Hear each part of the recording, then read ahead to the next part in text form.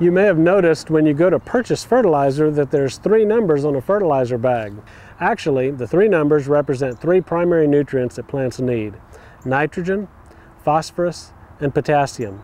And they're listed as a percentage of those nutrients and always in that order. For example, an 8-2-4 fertilizer contains 8% by weight nitrogen, 2% phosphorus, and 4% potassium. A fertilizer that's 9-1-1 would contain 9% nitrogen, 1% phosphorus, and 1% potassium.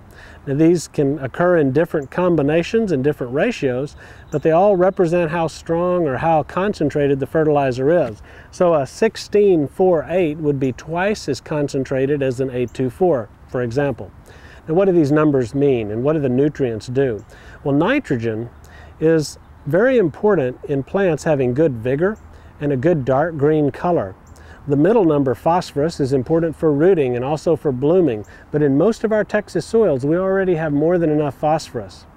The third number, potassium, on the other hand, is important with cold hardiness and also plays a role in fruiting and blooming for our plants. Typically in East Texas soils, potassium is low, and in Central and West Texas you find that it's usually present in large enough amounts.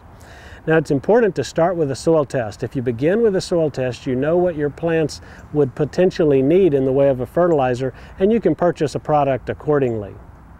With your common sense gardening tip on making sense out of those numbers on a fertilizer bag, I'm Skip Richter.